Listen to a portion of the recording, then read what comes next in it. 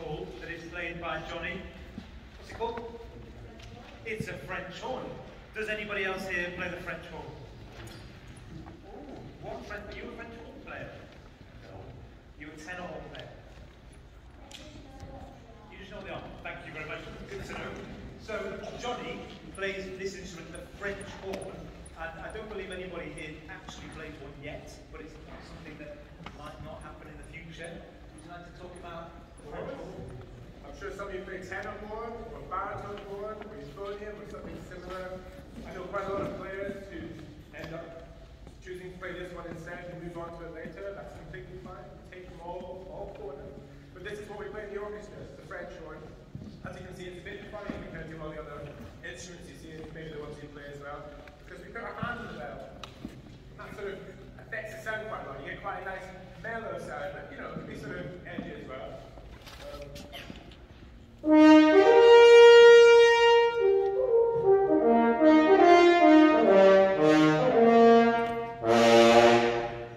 So it's quite a sort of buzzy sound, quite an interesting deep sound, and the hand in the bell allows you to affect that quite a lot. You can see it comes from the time when there were no valves in the instrument like we have here. I know these are slightly different from the trumpet, but they do the same thing.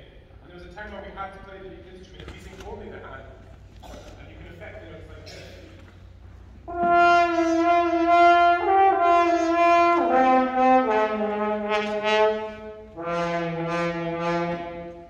And people developed a way of playing whole tunes with it.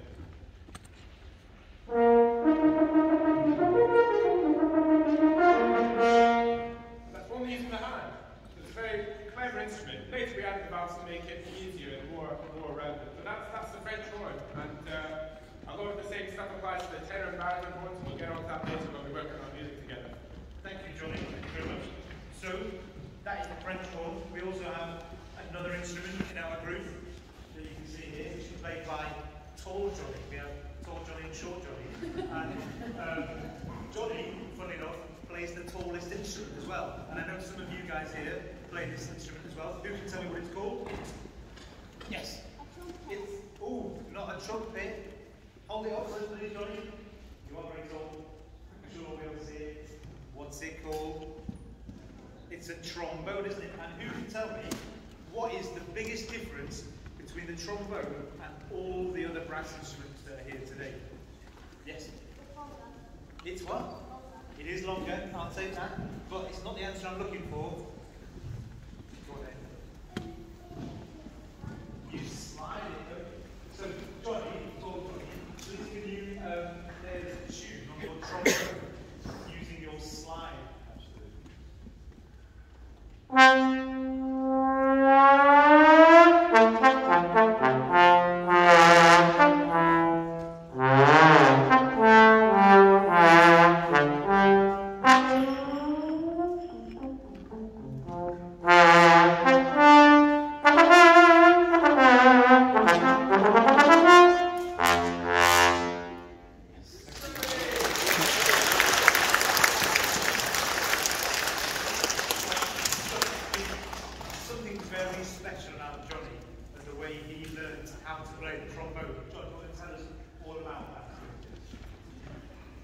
Hi guys. Well, I started actually playing tenor horn when I was about 7 or 8 years old. Are there any tenor horn players in here? Is there? Have you got your instruments on your lap? No, that's okay. That's okay. But basically, for those that don't know, tenor horn is basically similar to this big instrument which Ben's going to introduce after me. But it's basically like this tall and maybe about this wide instead of a big or 2 big, see there. So I played that for about 6 years, I think, and then my dad was like, we need to have a trombone player in our band, and you're going to do it. And I was like, but what if I don't want it? But I'm so glad that you did. And then ever since I started playing, absolutely loved it from that point. And then I moved to London to study for six long years, and then now I'm here playing with these lovely people. But the idea behind the trombone is that, exactly like Adam was describing and Niall was describing, we do change the notes with our lips, but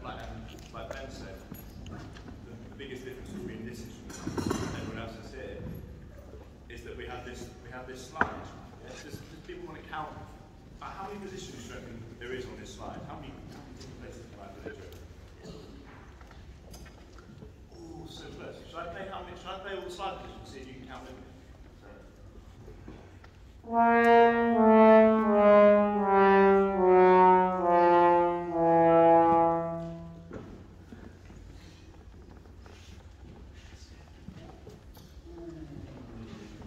Very, very, in between those two notes. Yeah.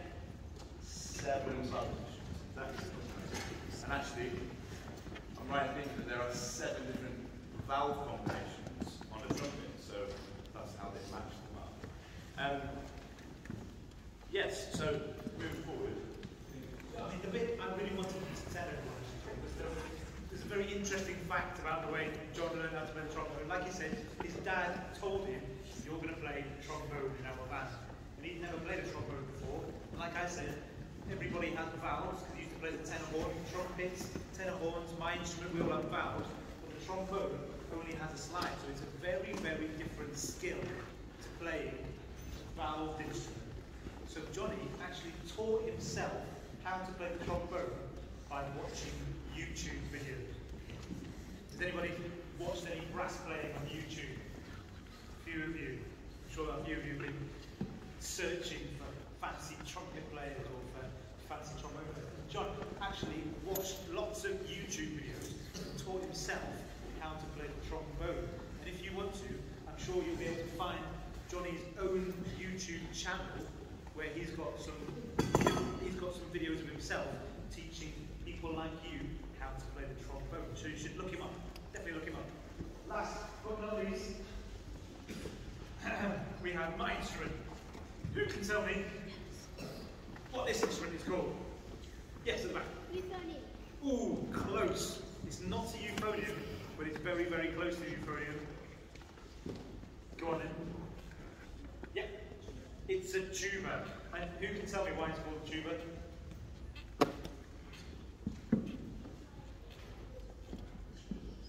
The inside looks a bit like a tube. That's very true. I was actually going to say it's made out of one really, really, really big long tube. It's all curled up into this shape.